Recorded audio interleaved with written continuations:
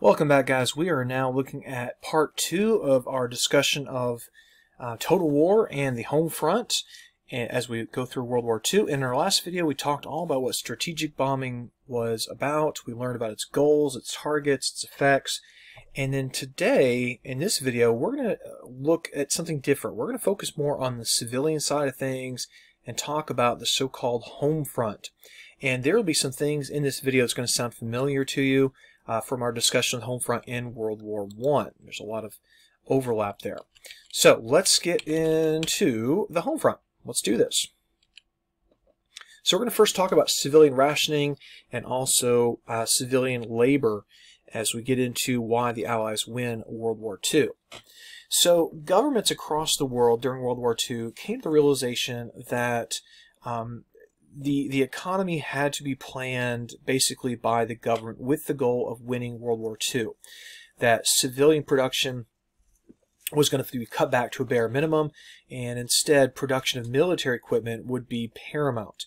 So whole new factories are built, other factories are simply converted from one production now to another. So in other words, a factory that had built let's say refrigerators might now be building rifles, or a factory that had produced men's suits might now make military uniforms, that sort of thing. Okay. When I talk about civilian production being cut way back, a great example of this be the fact that in America, new civilian automobiles were not manufactured from early 1942 until the summer of 1945. So basically 3 years of no civilian cars being produced in America. No new cars for 3 years. It's hard to imagine. All told, some 18 million people will work in American war factories. Of course, millions others will be working in Soviet factories, in German, and British, and so forth. But again, we're going to focus heavily on America today. So this production was not evenly distributed. It was sort of clumped in certain areas that you can see. So basically, the bigger the circle, the number of major war industries located in that particular area. And you can see places like Detroit, Los Angeles, Seattle, New York, all of these cities thrived during this time period. Now, as part of this movement of people to go find work in the war factories, this brings us to something we mentioned briefly during World War I. It was called the Great Migration, and it is this first mass movement of African Americans out of the Deep South. This is, again, started in World War I, had continued to slower pace in the 19-teens and 20s and 30s, and then it will accelerate during and shortly after World War II. Rationing. Remember rationing from our discussion of World War I. Rationing was all about limiting the number or amount of a particular item that you could purchase or consume.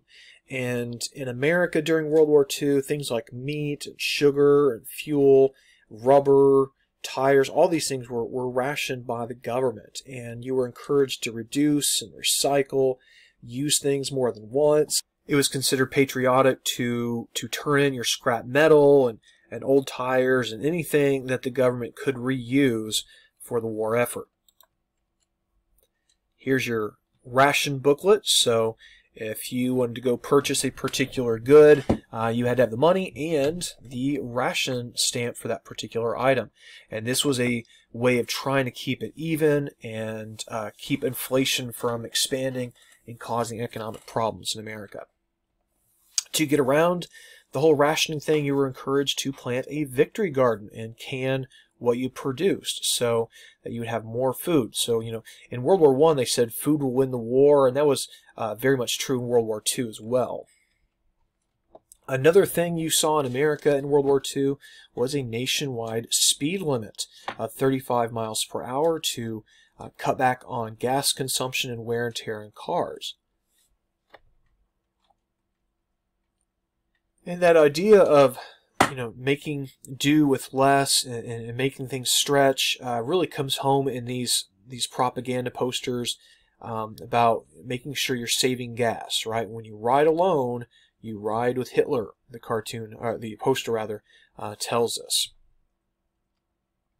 And propaganda was used really by all countries in World War II to encourage unity among the people, to raise money for the war effort, to encourage you to hate the enemy and to see the enemy as some sort of evil force that has to be destroyed.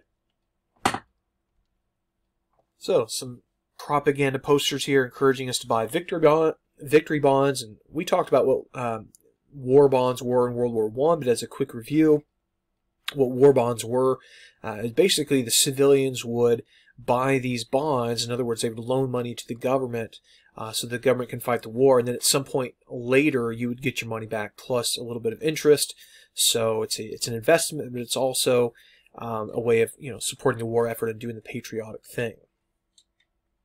You were encouraged to be careful about what you talked about so that enemies can't figure out what's going on and cause damage. Movies became very propagandistic during World War II to encourage people to enlist and to show the Nazis as being always hiding in the background somewhere and causing trouble. Even the comics went to war in World War II. Alright, so you might already know this from your study of American history, but if you don't, here's a good chance to learn this. What group of Americans saw their civil rights abused in World War II? And what I'm thinking about would be the case of the Japanese Americans. So on the west coast of the United States, 110,000 Japanese Americans were rounded up and forced into internment camps. Okay, and 2/3 of these were born in the United States, so they're American citizens, and they're being arrested and shipped off to camps for the non-crime of being Japanese. And this reflects the paranoia a lot of people felt during World War II that because of Pearl Harbor, this kind of thing might happen again. And it could be that maybe these Japanese Americans are not truly Americans, but maybe Japanese agents. So a lot of this, in retrospect, we look back and think this was really not the best way to handle this. Now, are they concentration camps? Are they death camps? Well, they're not like what the Nazis were doing, of course, but there is an uncomfortable parallel of a country rounding up a particular minority and putting them on trains under armed guard and forcing them into camps. Now, the Japanese who are sent off are going to lose a lot of times their businesses, their homes, wages, dignity, this idea of being shipped off just because you're of Japanese ancestry. It might very well be that you're 3rd, 4th, 5th generation American and you've never been to Japan, don't even speak Japanese, but because you're of Japanese ancestry, you could be shipped off to one of these camps. Now, it turns out that some of these Japanese internees actually still enlisted and fought for the very country that had shipped them and their family into these internment camps. And they did this as a way of proving their loyalty, of proving that they were every bit American as everybody else. And a good example of this would be the 442nd Regimental Combat Team, a highly decorated military unit that fought in the European theater against the Germans. All right, now let's look at women and their effect on World War II. So in America, the symbol of American women and their contribution to the war effort is Rosie the Riveter. If you're not sure what a riveter is, well, there's one, and there's one. So these women are all riveters. And what they're doing is they're placing these rivets or bolts into the metal to hold it all together. So it could be on a ship, a tank, an airplane, or whatever. That's what they're doing. And women did a whole lot more than just that. Women were driving trucks, flying airplanes, putting together tanks and ships and everything else, and even in the thousands joining up with the armed forces in World War II. Now, they're not going to see combat, but they are doing actual, armed services work.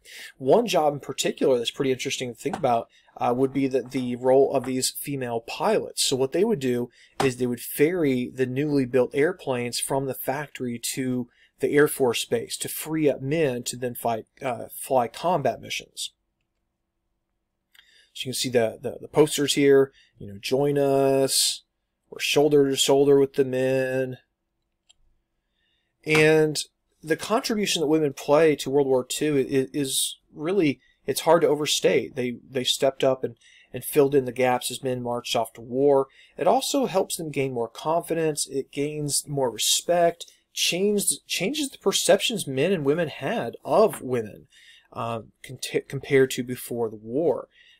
That, you know, women were not going to be, you know, Victorian era women who just sat at home all day and just stared at the walls waiting for their husband to come home. You know, this is kind of a preview of what we're going to see in the future: women becoming more independent and having a life and a business outside the home. All right, so that's it, guys, for the home front. I know that was a relatively quick video compared to the last one, but remember, when you're thinking of the home front, definitely hone in on things like the contribution of women to the war effort. Think back to the propaganda and just, you know, rationing and other ways that civilians were affected by the war. Now, the last thing I want to say before we finish this video up is we were heavily focused on America in this video, but of course civilians were affected by the war in all the countries that fought in it. And in America, we thankfully, with the exception of a few, we thankfully did not have to worry about civilians being in harm's way, unlike other countries, particularly in Europe.